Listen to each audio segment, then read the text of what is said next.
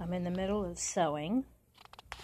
My cat, who really wants to eat, he's a fat boy, so he's kind of on a diet, really wants to eat. So he's been sitting there patiently, quietly, for me to put food in his bowl.